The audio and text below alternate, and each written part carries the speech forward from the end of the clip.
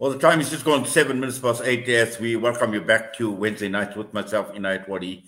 And the second part of the show is going to be dedicated entirely on the state of South African SOEs, Eskom in particular. And the question we are begging this evening is, are we looking at a next Zimbabwean situation in South Africa? Are we looking at another Venezuela? Now, we've assembled a panel this evening. We've got Rutendo, Matinyarare, Zimbabwean anti-sanctions movement. We've got Dr. Dale McKinley, international political economist. And shortly, we also will be joined by Papano Pasha with the Anti-Poverty Forum.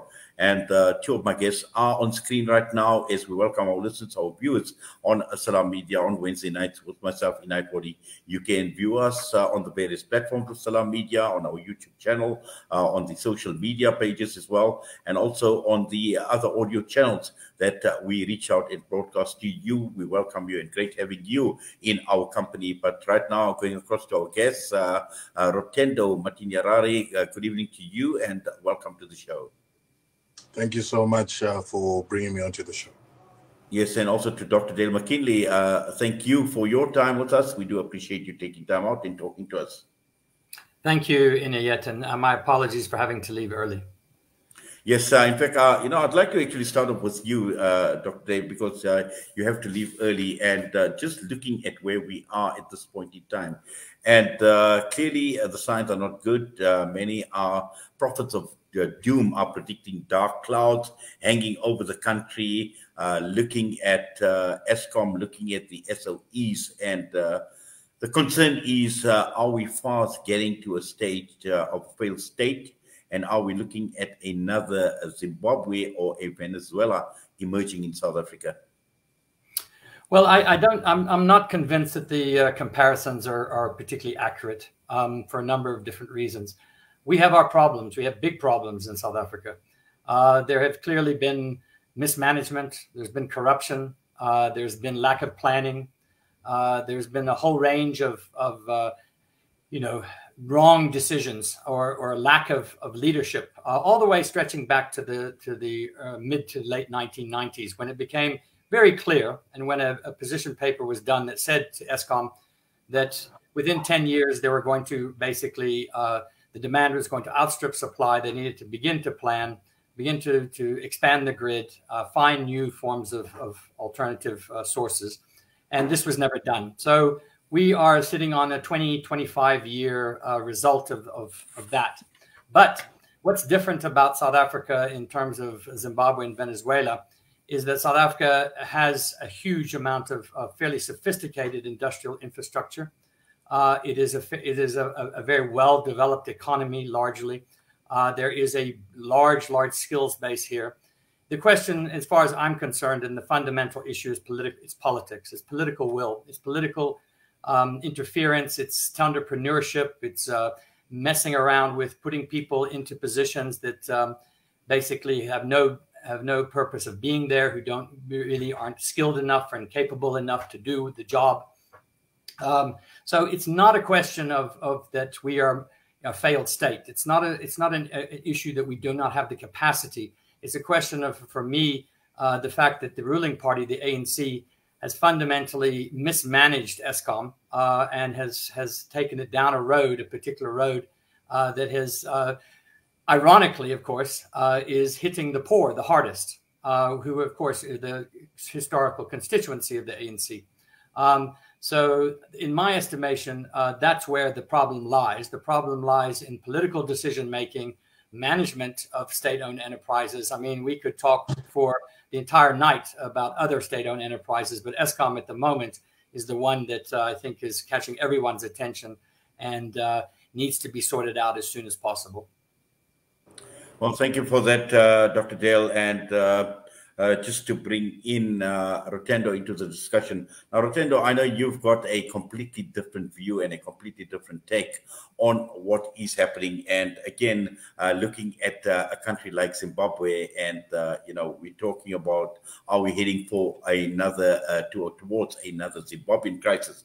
But there are many lessons that we can actually take from what has happened in Zimbabwe, and also some of the historical facts that actually come to the fore, and one needs to look at that history to understand why we are sitting in this current situation and the current crisis. I think, first of all, I differ with the characterization of Zimbabwe being a failed state. And the reason I say that is that when you look at simple metrics, the murder rate in South Africa is the highest in Africa. It's higher than Zimbabwe. The poverty rate in South Africa is higher than that in Zimbabwe. We have a situation where 92% of the economy of South Africa is in the hands of whites and the other races, Indians and Chinese, whilst black people only control 7% of the economy. And when you look at that at the GDP per capita, the South African black population, 55 million people, have a lower GDP per income than Zimbabwe, while Zimbabwe's got more skills, hence a lot of skills are actually being recruited from Zimbabwe into South Africa. So the concept that there's a lot of skill in South Africa for the industrialized country that South Africa is not true, because they're getting a lot of that labor through other countries, through recruitment projects that include the homecoming revolution. So we need to put that in context. So Zimbabwe is not a failed state when we look at those metrics and those parameters.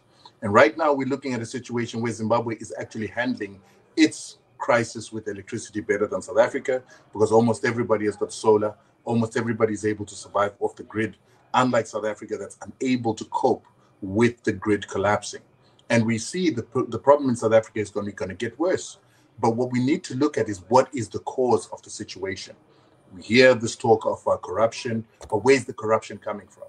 I believe that the corruption is actually coming from the people that want Eskom privatized. There is a deliberate effort to try and deindustrialize South Africa with the taking away of state-owned enterprises that used to be owned by the apartheid government. We saw it when Sasol was privatized. We saw it when Eskom was privatized. We saw it when Rain Freight was privatized, and SAS Marine and a whole lot of other institutions that have been privatized because of an intention by the private capital that's in South Africa, which is a predominantly white private capital, a predominantly apartheid-esque private capital that perpetuated the crime against humanity, that wants to deprive the current government from the ability to have industry in order for it to have state control of this economy or a mixed economy. So we are seeing a transition to try and bring this economy under the control of monopoly capital in total, without any government interference or without any government interest in there. So it's a deindustrialization agenda that we saw in Zimbabwe that's playing itself in South Africa. But what is the problem is this. When we go back to 1910 and we had the creation of the Power Act, the Power Act... Rutendo, can I just stop you for a minute, because Dale has got limited time. I just want to, I know he's got to leave in a few minutes, and then you and I can actually engage in a lot more detail. So I'd just like to bring Dale into the discussion once again. Dale, you still with us? No. I think Dale McKinley has disappeared. Sorry about that, Rutendo. And we are getting a hold of Papana Pasha. I see I've just got a message from Dale McKinley saying load shedding just kicked in and I got cut off. Hope the program goes well. So we are talking about Eskom, and sadly the lights have got out for Dale. But Rutendo, just to continue, and we are going to get Papano Pasha coming up. And, you know, you mentioned a number of issues. And when one looks at how this entire Eskom debacle has been analyzed over a period of time.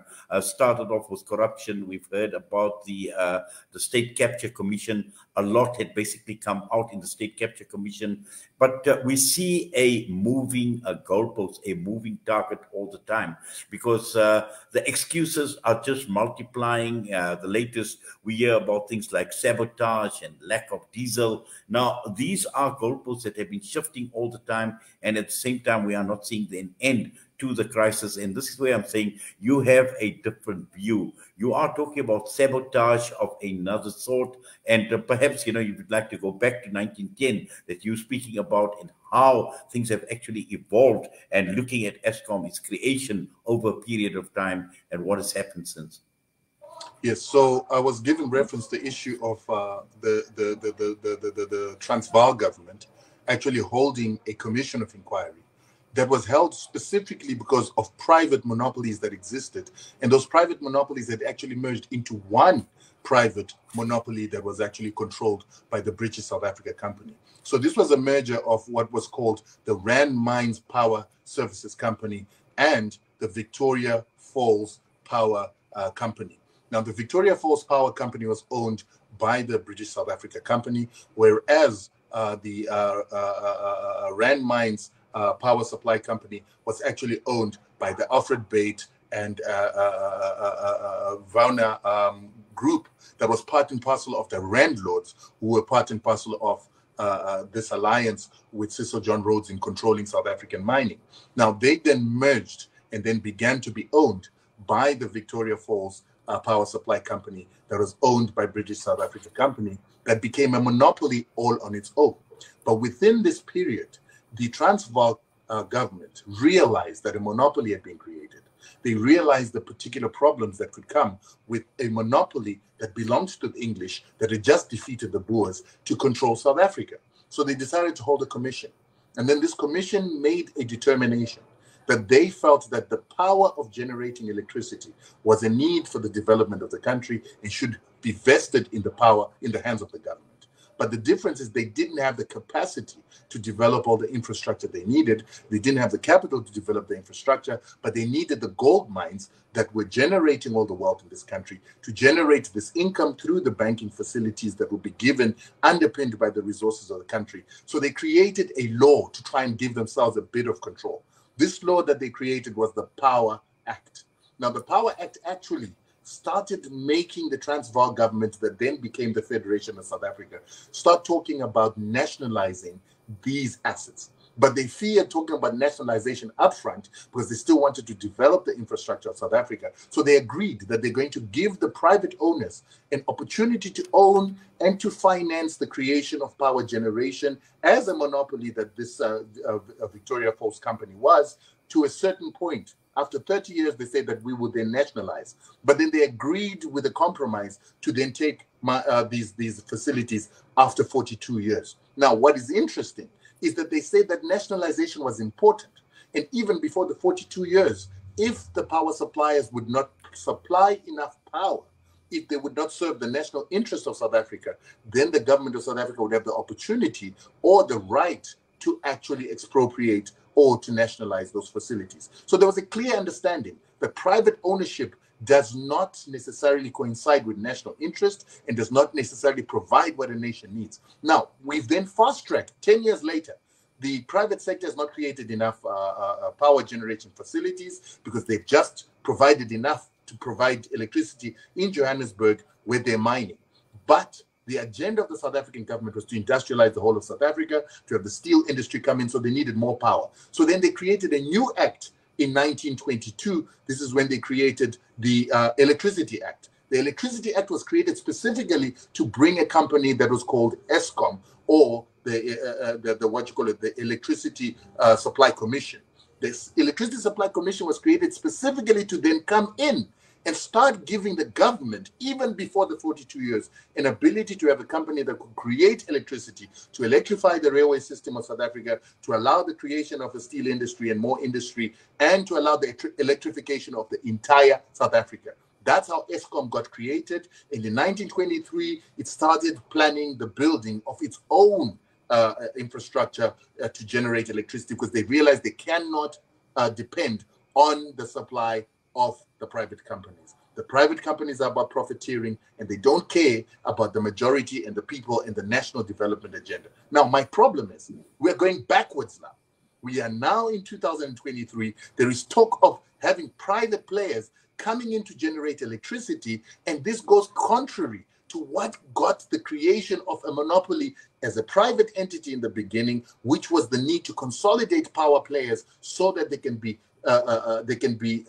sustainable and efficient production of energy, and so that they can be players who can come in and invest, and they can make money at a level that would be at an economies of scale that will allow the electricity price to be affordable. Now we're going back to having few players who don't have economies of scale, many players that are going to make electricity expensive, that are going to make it costly, and that's going to make it difficult for the common person in South Africa to get electricity, which goes contrary to the whole reason why we had the Power Act created and the Electricity Act that that had the national government or the government of South Africa during that period wanting to ensure that there's going to be generation of cheap electricity for every South African to have, or at least the white South Africans to have, for a better functional industrialized country. Now, the model they want to take now will deindustrialize South Africa. It will make it difficult for electricity to be cheap, and it will make it difficult for industry to be able to function. And the only beneficiaries of that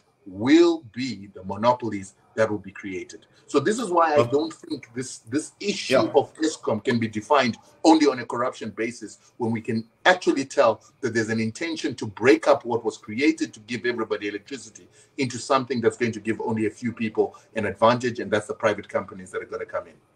Well, Rutendo, thank you very much for unpacking that, and we'd like to bring Papano Pasha into the discussion. I see on screen. Papano, if you could unmute your mic, please. And good evening and welcome. Evening, colleagues. I apologize. I had network issues. Well, you know, we are getting quite used to it. But Papano, you know, in fact, Rutendo painted a very detailed picture, giving some historical perspective and context into Eskom, the creation of Eskom as well, and looking at where we are at this point in time. And I know you've got a huge interest in the subject. You yourself have written extensively looking at Eskom, not only from a corruption perspective, but a lot more. And I see Rutendo touch on a number of issues, looking at corporates, looking at corporate interests, looking at industrialization or deindustrialization in South Africa. And again, you know, we are talking about being at the mercy of the big players, massive players. And I know you've looked at, you know, white monopoly capital. You've looked at the likes of Anglo-American. You've looked at the like of the Ruperts. And you've spoken extensively now, taking all of that and putting that into context. Just your thoughts and, you know, in terms of how you see things have evolved over a period of time at Eskom, SOEs in general, and how this has led to our crisis. No, thank you so much, Inyat, and evening to your listeners and those who are watching. Well, I find it very interesting because what we are mainly seeing now is that the same corporates or corporations which have benefited from the ANC-led government are now changing the narrative of what is happening with the ruling party, characterizing it as corrupt, despite the benefits or the beneficiation that they've gotten through the years. But for me, what's quite interesting, and Rutendo, I think, touched on a bit of history of the originations of Eskom. But I think it's important to also look at how capital has exchanged hands. And for me, it's very critical because if you look at the ANC-led government post-94 and the Nationalist Party, starting with Johanrik Verwoerd and Dr. Bale, van der Bale, who was really the instigator for SOEs as champions of transformation for the Afrikaner minority, you would then understand that with the Afrikaner nationalist government, they were very protective of their SOEs. As much as the private sector could play in that space, it was very limited. Hence, they were able to electrify the country and some part of the Black community. And hence, they were able to industrialize. So they were able to nationalize, and they were unapologetic. Hence, it was important for British capitalism to find new partnership and to remove the apartheid government. Hence, I'm saying that if you look at the ANC now, and if you look at the National Party, at the Nationalist Party, when the Nationalist Party started to be forceful, to engage on issues of nationalization and to drive away the private sector, the English private sector, your Anglo-American, your BHP Billiton and other companies, your Anglo-Val and others, when they started to drive them out of the SOEs, that's when the British started looking for new partners. That's when, the English started to invest, mainly in the black majority. They invested in political parties.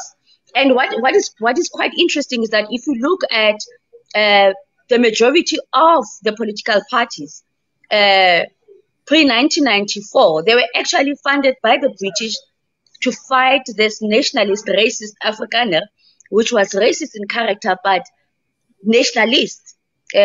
So we are here where the English companies, which have primarily benefited, which continued with your evergreen contracts, are now attacking the ANC-led government that has allowed them space to thrive, to prosper, and to monopolize. So it's just history repeating itself, and it's how we look at it. Now, for me, what would be interesting is whether the ANC itself is able to look at history and to be able to learn that big business does not have its interest at heart, and what should be its priorities to ensure that Eskom goes back to the hands of the people. Whether that is able to happen, it's another story. But another factor is the reality that if you look at the majority of the leaders within the ANC and the elites, the black elites, these are products of British handouts. These are people who were taken to school by your Oppenheimers, by your Clive Menels.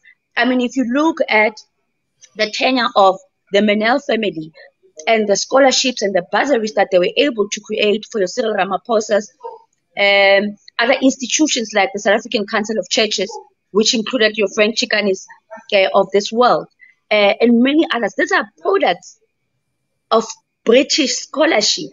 So whether they can win away and put the interest of their people at heart is another factor, because the reality is that we are fighting a battle, we are fighting capital, which is able to prepare for the future, which invests for its future. And before I stop, Inyat, for other questions, you would look at how British capital now is maneuvering. It is a well-known fact that now they are now funding the anti-Africa narrative, your illegal foreigners narrative, so that the majority of our people now deviate from looking at challenges facing the country, from looking at issues of the economy, or what is called the base, from looking at issues of the economy, issues of the land. Now we become distracted with your Zimbabweans, illegal Zimbabweans, and so forth. So they are able to drive the narrative. They are well organized, they are well funded, and they're very disciplined. Whereas with those who might be on the side of the people, on the left and progressive forces, we're not organized, we're not disciplined, and we don't have the resources because, as you rightly said, I mean, in 2018, when we wrote or when we started compiling evidence about IPPs, we knew that what is happening now was going to happen. We went to the leaders that we thought were progressive to show them that the president of the country and his ministers were going to collapse Eskom. Unfortunately, no one listened to us. We were able to submit our complaint to the then public protector, and we continuously receive communique from the current office of the public protector indicating that yes, they are investigating. But if we were on the ground, if we were activists, because now what you need is active citizenry. But over and above that, sorry, I said I was closing. When we speak of your Anglo-Americans, I think what we don't also speak to be beyond the collapse of Eskom is this primary energies, the ones which are collapsing Eskom. We might speak of IPPs. We know that they want more IPPs to ensure that they continue to privatize and money goes out of the country. But you take or pay, where we are paying as taxpayers, where we continue to pay the same companies, which are now speaking of green energy.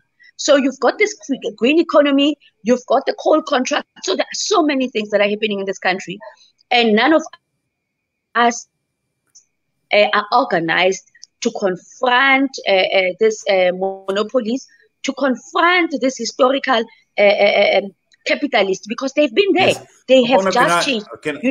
They've just changed the way that they're doing things. They've got new hosts, as I would call it, because they are parasitic in nature. Yes, I think Papano's just frozen a bit there. Rutendo, I think, just moving on from what Papano has said, and this is clear that there is a lot more at play than just what we are being fed. I mean, like I said, it's become a moving target in terms of the excuses that have been given, but there are many underlying issues. And the key issue here is, we hear about sabotage. Who is sabotaging the country? Who is sabotaging Eskom? And apart from this, the big players, apart from the government, and we've been talking about the likes of Anglo-American, the Ruperts, and all of that, but there is a huge international interest in terms of what is taking place in South Africa, in terms of what they want to collapse, what they don't want to collapse. Do we need to industrialize? Do we de-industrialize? So all these issues are actually playing out in the background, and one needs to understand this to understand the real problem that this country is faced with. Yes, so first of all, you've got to understand the people that make money in the process, and you've got to understand that the monopolies that develop within the context of providing energy. And that's why I took the time to try and go back to try and make people understand. So you've got a couple of players that make money. You've got land speculators that make money, or landlords that make money from what are called way lease rights. So wherever you want to develop electricity cables, wherever you want to put your pylons, wherever you want to put your cables that are going to carry your power and your power lines, they have to pay a certain amount of money to the landlords of the land, and that is called the way lease. You've got the bankers that make money by financing the power generation companies, by giving them the money to be able to buy the machinery, the new technology, the land, the coal, and all that they need, and the inputs that they need in their particular institution. So the banks themselves are generally Western. In South Africa, they are the commercial banks together with the international banks that lend money to these SOEs. And so they've been a monopoly, and they've been making money all these years funding Eskom and being able to get paid by Eskom. So it's not like Eskom has ever defaulted for them to get to a point where they don't want to lend Eskom any more money to expand. But there's also other monopolies. The guys that give you the machinery, they also are a monopoly.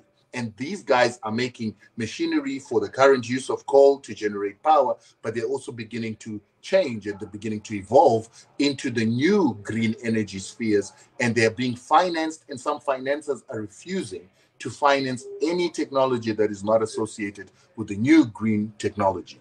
You also have the power brokers and the people that broker the labor. They also make money. They're also a monopoly in skilling the people, recruiting the people, and labor broking for the cheap labor that is going to go into that mining arena.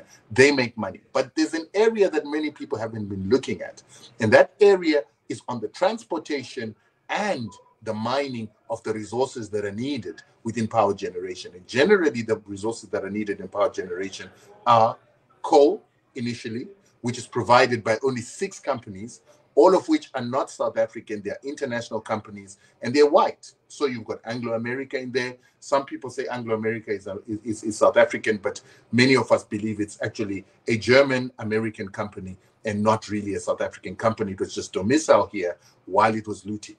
And then we also see people like ICs, where we see companies like Rio Tinto, BHP, Exxaro, and Kumba, together with Sasol, that controls 15% of all coal in South Africa. Although it doesn't use it for generation, it is used for creating fuel and diesel that also gets sold into that industry. Now, when you see these contracts, you've got 85% of all coal being provided by these 6 companies that I've told you about, and they're a monopoly, and they're a white monopoly.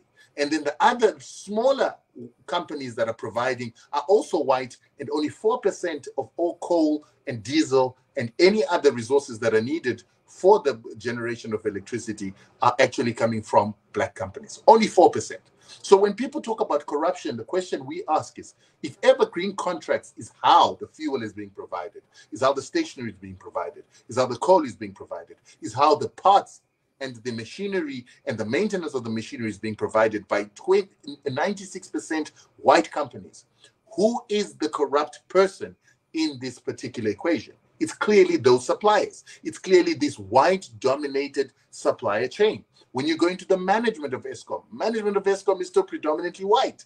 But there's this impression that it's been taken over by black people and the suppliers are now black. That's why Eskom is collapsing. It's not true. Exxaro hasn't been able to deliver some of its coal quotas. Same as Glencore and same as other bigger companies there. And they have been hit by penalties by Eskom for not supplying quality, for not supplying on time, and for not supplying the quotas.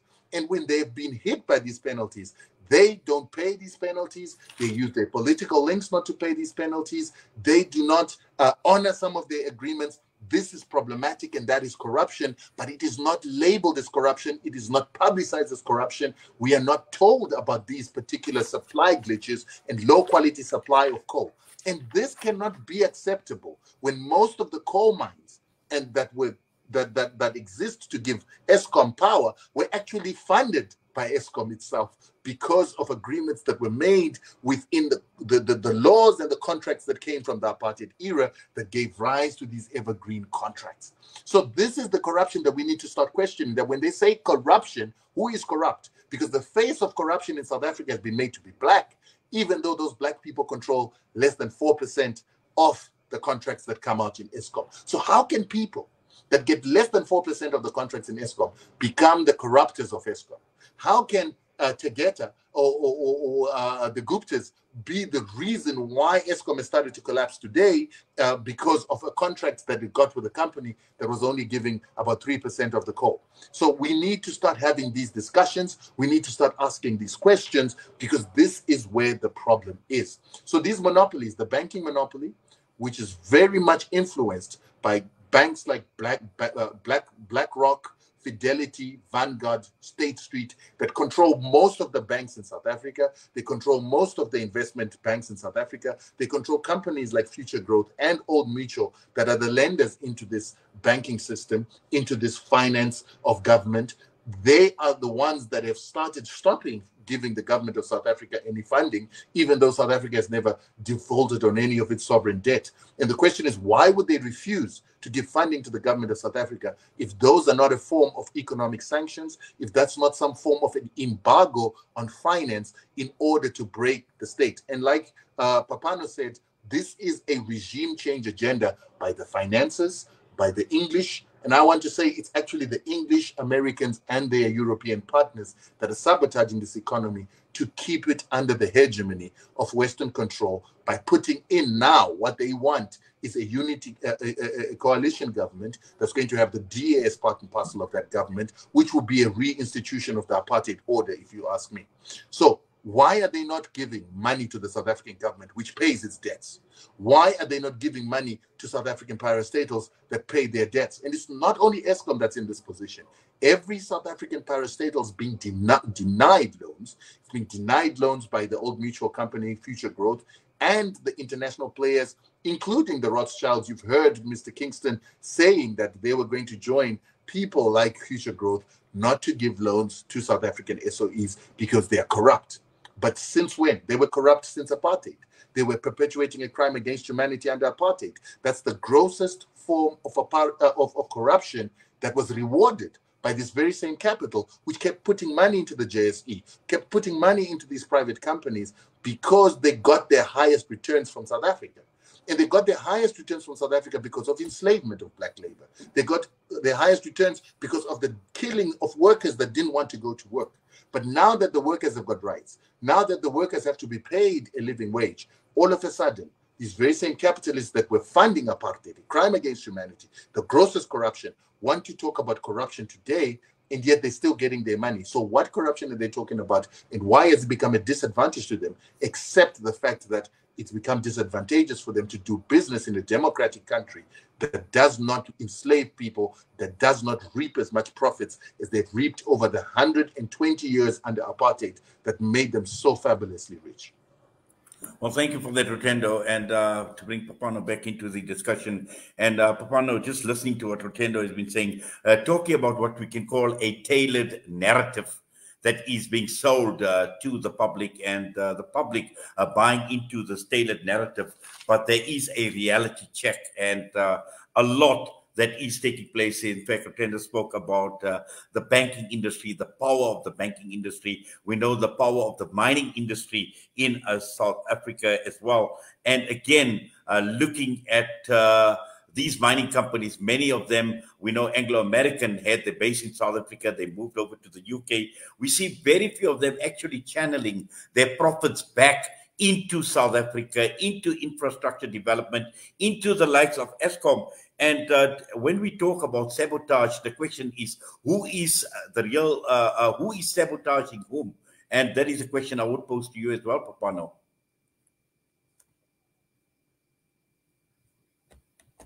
Oh, I think Papano seems to be having a bad line. Perhaps, Rutendo, while we're waiting for Papano to rejoin, I see she is rejoining. Papano, did you get my question? No, I didn't. I apologize. I'm, good space, but load shedding is extremely bad here. No, but kindly repeat your question, please. Yes, Papano, the question about, sabotage, and we've heard so much where we've seen a tailored narrative that comes through from the government on the troubles, and we've heard about the State Capture Commission, we've heard about Gupta's, and now all of these people that have been sabotaging the South African economy. But just listening to what Rutendo had to say, he spoke about the banking industry, he spoke about the mining industry, and particularly these mining companies and the banking industry refusing to fund South Africa, to grant loans to South Africa. But again, these mining companies have been all powerful. They've moved out of South Africa. They've taken the profits, but they are not putting or channeling those profits back into South Africa to help the likes of our SOEs, to help the likes of Eskom. So there seems to be a deliberate move or a deliberate sabotage of some sort. No, thank you, and apologies. I think my major challenge is we know all these things. We know why the new narrative behind sabotage, the State Capture Commission, obviously. But I think what is of grave concern to me is that knowing all these things, we have not done anything. I mean, Rutendo spoke about the banks and the fact that the banks have made it clear that they're not prepared to fund coal-powered stations. So they've made it clear, but at the same time, they're the biggest this renewable.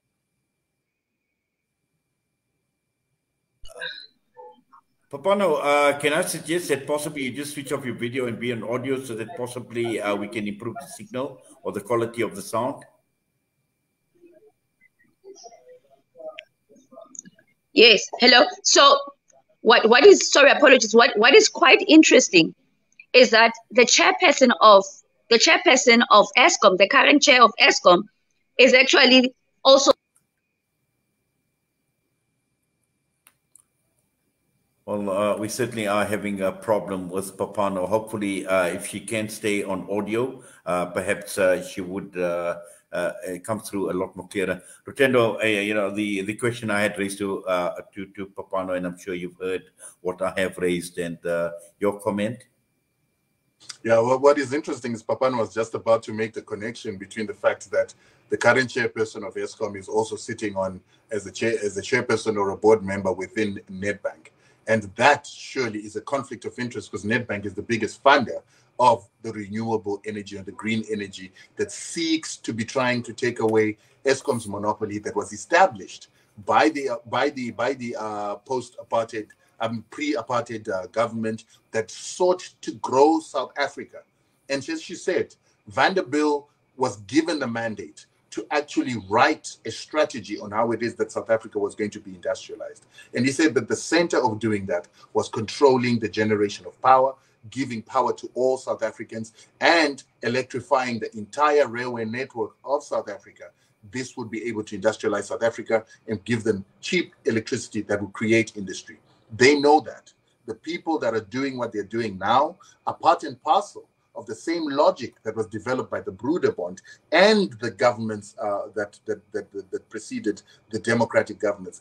They knew that what develops industrialization is cheap fuel, it's cheap LNG, it's cheap labor. And that is what they're breaking up right now by creating these new monopolies of this green energy, creating these small little fragmented companies that will sell power at a very uneconomic price to the government. And another thing that I forgot to talk about, don't forget the labor aspect. The labor aspect is still an apartheid-esque labor relation where the white unions and the white labor brokers still want their workers to be the skilled labor. They want their people to be the engineers, the boiler makers, who earn top dollar within Eskom. But within that, they want black workers to be paid little so that their workers can be paid the most. And to a certain extent, they also want to keep out black workers from working in Eskom. Hence this narrative that black people are incompetent, black engineers are incapable of maintaining the fleet at Eskom. And hence other people begin to talk about the fact that there is a possibility that the very same white engineers, the very same white workers who used to enjoy job preservation are today sabotaging the plant, making it look as if the new black workers that are working within Eskom are the people that are sabotaging it. But you must remember, a lot of the black workers that are in there, not all of them, but a great majority of them were actually poached from Zimbabwe by Eskom, because it had a shortage in South Africa when all the white engineers decided to resign from Eskom to become consultants. The Zimbabweans came in and they've been able to run the Eskom fleet all the way from the late 90s up until now, where we start having load shedding. They're not new in Eskom. They were able to maintain ZESA in Zimbabwe. They were able to give power in Zimbabwe. They came to South Africa, they kept Eskom happening, and even Eskom won awards in 2000 when there were some of these engineers within the institution. All of a sudden, and this is where you get people like Matsela Koko. He was part and parcel of that. And all of a sudden today, we are made to believe that these black engineers that have been there when Eskom was winning awards, all of a sudden become incompetent today at a time where there is an agenda to try and make it look like Eskom is collapsing because of black people, when black people are still a majority in the management, they're a majority in engineering, and they're a minority in management, the minority in engineering, the minority in service provision. So how is it that they can be responsible for what it is that is happening in Eskom? And then we want to talk about this revolving door policy, where you have somebody coming from the banking sector that is a conflict of interest with funding this parastatal. And you ask yourself, how can somebody coming from Nedbank come and be a chairman of Eskom? How will he keep Eskom going when his agenda at Nedbank is to actually bring in private players and to destroy Eskom for those private players to come into the equation? So these are the conflicts of interest we're talking about. And even the decision makers in government themselves have vested interest because they've got players who want to come in and provide energy, become independent service providers, independent power providers. And then the question is, how then would government and its senior executive have an interest to maintain Eskom if they want Eskom to fail so that independent players come in? But I would like to say to the government now, remember that the Boers were able to industrialize South Africa by having cheap fuel. If you bring in independent providers, you are not going to have cheap fuel. You might not even have efficient, you're not going to have cheap energy. And you might not even be able to provide efficient energy or enough baseload because, as we can see, Europe today is dumping green energy. They're dumping solar. They're dumping wind power back to coal, which is why they're importing our coal in South Africa today. And another mess that we see, a lot of this coal that's leaving South Africa is not even South African coal. It is owned and controlled by the very same monopoly Western mining companies that we spoke about. If you want to mine coal in South Africa, if you want to sell coal, you will never have a chance to sell it because you have to go to Singapore and apply at Anglo Coal. You have to go outside South Africa to their head offices that are outside this country and apply to be a coal supplier, and you will never get a chance to do that. So it can't be called South African coal when it is controlled by companies that are not even domiciled here, companies whose head offices that give you the permission to trade that coal are not even in South Africa. It is their coal. And the question that South Africa has got to ask itself is it not time to look at what the Boers did and start nationalizing? They nationalized the energy providers. They nationalized coal. So why don't we do the same? And once they nationalized the energy provision and the energy creation, that's when you saw Anglo America, which was the former British South Africa company that used to provide power, moving away from power generation into coal mining, into owning land so that they can have the way lease rights, into manufacturing. And this is what we need to start asking ourselves. Why don't we nationalize? Isn't it time to nationalize? Can we continue to have apartheid criminals, people that exploited the people of South Africa, people that murdered the people of South Africa? Anglo America made the bullets and the tear gas that was used to kill South Africans when they protested in mines. They had private security companies that used to kill people so that for refusing to earn lower wages or for refusing uncomfortable living conditions. Now we've got that very same company presiding over, influencing and transforming and sabotaging the economy in order for them to have power again, to control power, to power generation, and to control the mining of the resources. That is a full spectrum domination of the country by private players who never had a goodwill for South Africa, and we have to do something about that. Well, Rutendo, you know what you're saying is very true, because I often wondered the millions of tons of coal that are leaving South Africa and Richards Bay on a daily basis. We see so much, and I always wondered, you know, where are those profits? Where is this money actually going to?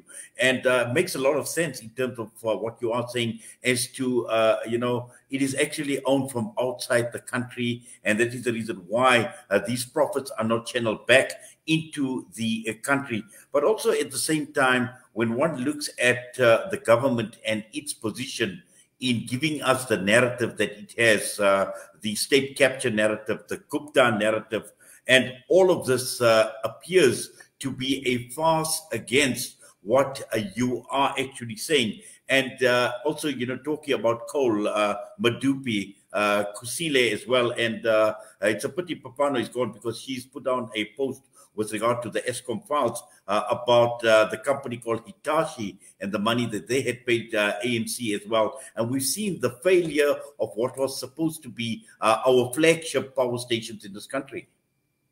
What is sad for me is that the focus is now being put on Hitachi, but Hitachi is not the only company that got contracts. There's an American company, there's ABB that is there, and I think ABB was implicated in the State Capture Commission as having received money unprocedurally. So there are a lot of players that were involved there, not just Hitachi.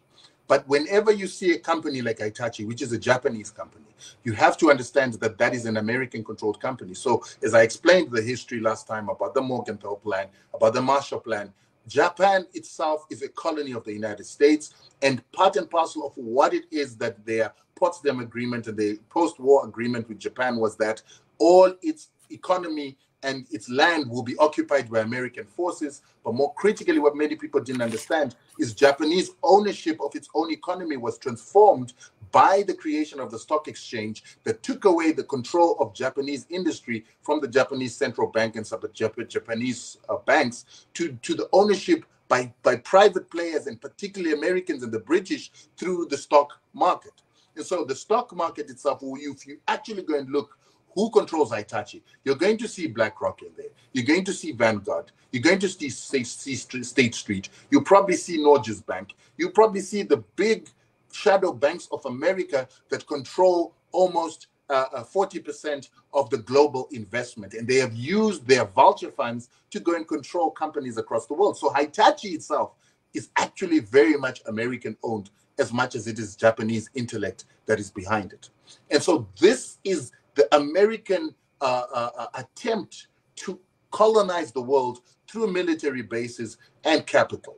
And this is what we're seeing in South Africa, where American capital is infused into the Johannesburg Stock Exchange. It uses the pensions of every South African and every government employee who is in the PIC. Their PIC investment is invested through investment companies that are partially controlled by the Americans, that have got cross-directorship of American companies and these big American shadow banks I'm talking about, which are then also controlled by the American banking system or banks that have got American shareholding. So this cross-shareholding, this mesh of cross-directorships, cross-shareholdings, it's actually known as combines. These combines are the way that our country is now colonized today by what is called corporatocracy, which continues to be the means by which colonialism is taking place. And in South Africa, the British, American, Anglo-American colonialism of our country, and I'm talking about Anglo-American on the company and corporate level, the company level, not the corporate level, which is then symbolized by the existence of a company called Anglo-America, is continuing to be the biggest scourge on South Africa. So we're still living the crime against humanity of colonialism and slavery in South Africa today under what it seems to be free trade globalization, which happens to be criminal as far as I'm concerned.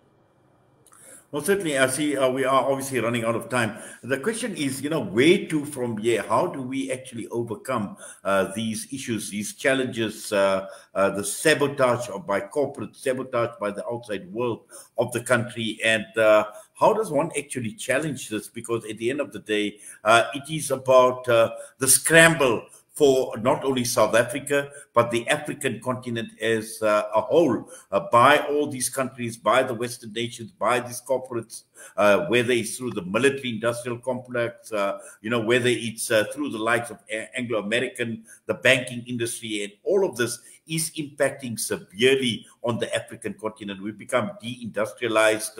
We can't produce what we used to produce in the past as well. And things just seem to be going from bad to worse, Rutendo.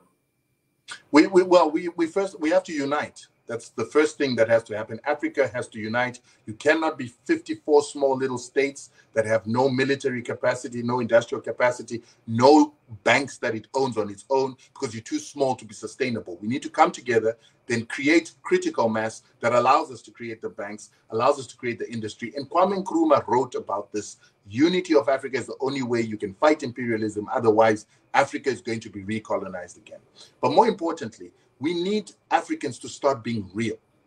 Right now, as we have this discussion, there are many people that are looking at me, looking at you and I having this discussion, saying, you guys are talking about something dangerous that kills people.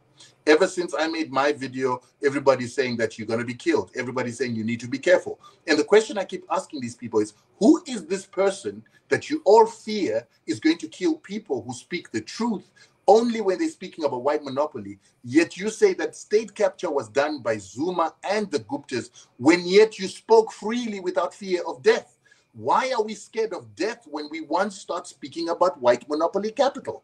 Is it because that maybe they are the real state capturers? And if everybody fears this murdering and this death and assassination, then are they not a criminal enterprise, a criminal mafia that every South African, every African acknowledges the existence of the threat of death once you speak about these people? Is it not time for us as Africans, as African governments, to then confront this criminal empire, this criminal mafia that everybody acknowledges? Now, many people say they are not just a criminal empire. There is the CIA in there, there's the MI6 in there, there's the Mossad in there. But all of those should not have the power to change laws and the power to do illegal things, the power to still undertake genocides in our country, still undertake extrajudicial killings like colonial governments. And we just look. We need to fight this. We need to use our parliaments. We need to use our law enforcement mechanisms. And we need to start fighting. The executives of these companies must be arrested. When people die after talking about them, some investigation must take place. People must be investigated. People must be arrested. And the directors of these companies become complicit. If the owners can't be arrested, if the shareholders can't be arrested, then the directors must be arrested. And these companies must be shut down. Their properties must be confiscated, and they must be nationalized if they are going to be contrary to national interest. In the same way that the government of Louis Botha, the government of Jan Smuts, decided that if you do not toe the line in serving national interest, we have the right to expropriate. We have the right to nationalize. Why don't we have those laws as Black Africans? Why doesn't the South African government today have laws to insist that if you are going to push us to privatize, then your private companies, if they're offering basic services, if they're offering services that determine the future of the nation and the existence of the nation, they have to deliver national interest. They have to deliver, make sure that they deliver to every citizen. They have to make sure that they deliver in the interest of the nation. And if they don't, they must be nationalized. I think that's where we have to go. People have to go radical. You cannot continue to have this criminal cabal that enslaved the people of South Africa, that stole all their wealth, that was financed by the state to create a lot of the assets that they have, but still rob the people. They do not bring the proceeds back to the people. And finally, remember that these mining companies were buying energy in South Africa. They were buying electricity at the cheapest rates in the world. They were being subsidized by the government of South Africa. But that is part and parcel of why, part and parcel of why Eskom is broke today, is it was not collecting enough revenue to be able to have a replacement value tomorrow. We need to address that. And the South African government has to be radical, and it has to honor the interest of the public much more than the interest of a few capitalists and white capital, monopoly capital, Western capital, because that form of honoring a few over the plenty is colonialism back, colonialism 101. Well, Rutendo Matinyarare, I must say thank you very much for that and for taking time out. And I believe that, you know, we've unpacked a lot. And I thank you for staying on and, you know, throughout the entire hour and being part and parcel of this discussion right here on Salam Media. We wish you all the best and please take care. Thank you so much. It's so sad that Papano couldn't share more of her wisdom. I was also learning a lot from her. Let's hope that we have another time to listen to what she's got to say. Well, hopefully at some point in time we will. But for now, once again, we wish you all the best and please be safe. Take care. Thank you. Rutendo Matinyarare with us this evening. And yes, we need to apologize. Papano Pasha, unfortunately, she had connection issues. But I'm sure we can try and get hold of her at some point in time. But yes, we unpacked so much this evening, and hopefully at some point in time we will visit some of these discussions from time to time. It's been most absorbing, but for now I need to sign off from myself and the team. Assalamu alaikum wa rahmatullahi wa barakatuh.